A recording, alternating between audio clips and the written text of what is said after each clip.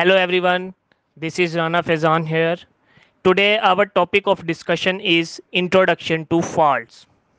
In this lecture, I will cover the brief introduction of faults, the main parts of faults, and the main types of faults.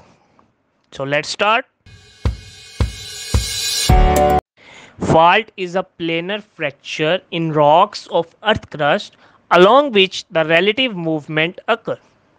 This relative movement occurred due to the stresses, which may be compressional stresses or may be tensional stresses. From where these stresses came? These stresses came from the movement of the tectonic plates.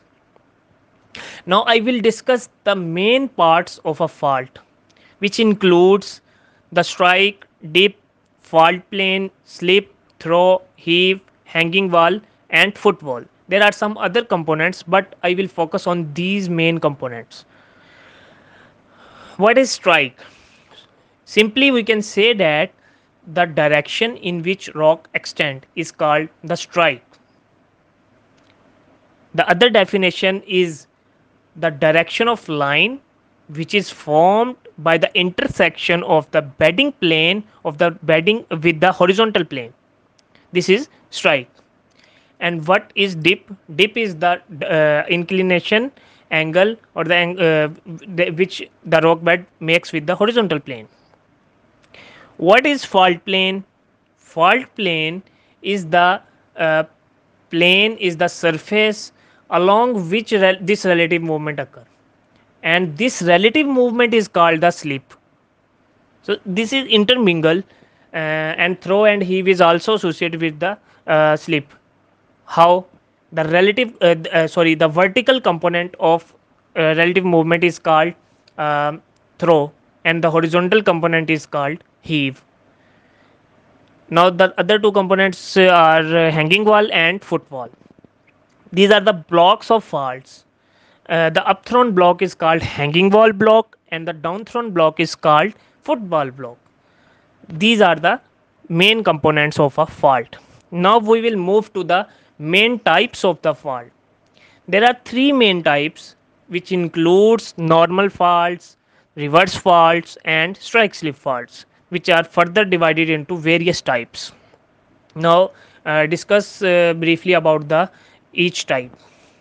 First of all, normal faults. Normal faults are developed by the extensional forces, and they are formed when the hanging wall block moves downward relative to the footwall block. And the associated structures are host and graben structure.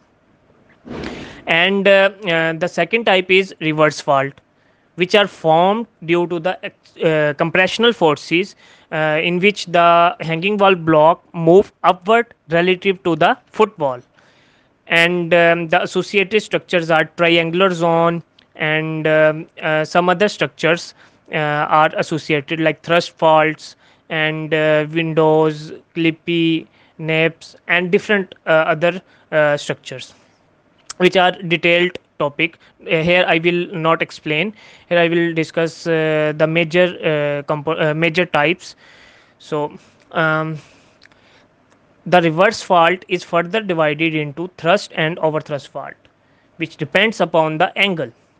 If the angle is greater than 45 or 45, then the fault is called reverse fault. If the angle is less than 45 and greater than 10 degree, then it is called thrust fault. And if the angle is less than 10 degree, then it is called overthrust fault. So this is the main difference in thrust, overthrust, and reverse fault.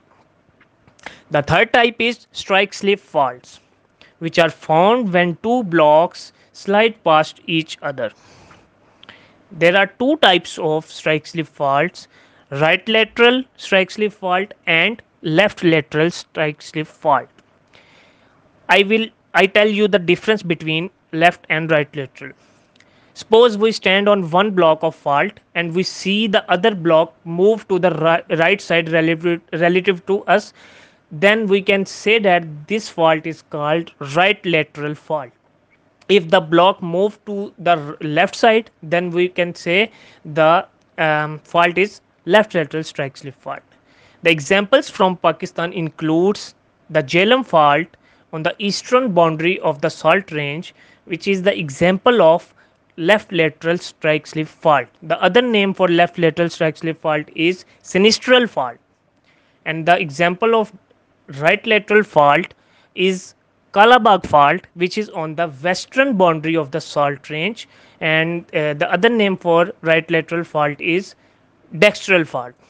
So this is the main difference between it. If we talk about the example of thrust fault in Pakistan, then the Salt Range thrust, the main boundary thrust, MBT, main central thrust, main mantle thrust, and MKT, main Karakram thrust. So this is the brief introduction of fault, its parts, and its major types. If you want to study in detail about the faults and its other types, then you can visit the link in the description. So thanks for watching. Hope you enjoy the lecture.